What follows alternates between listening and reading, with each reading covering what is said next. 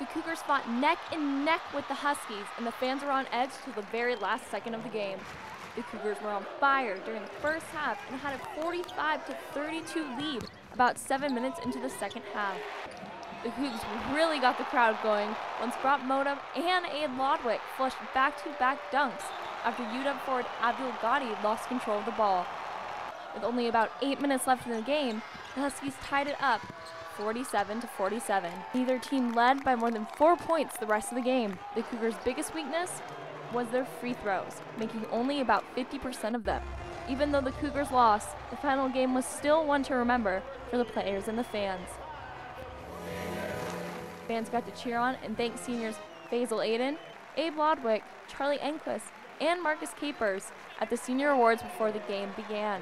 During halftime, Nixon revealed himself to the crowd and helped introduce the newest Butch to the family. Nixon and the new Butch led the Go Cougs chant, and the crowd followed. In the end, win or lose, Cougar fans cheered with loyalty and heart, while staying behind their Cougar basketball team all the way through their final home game.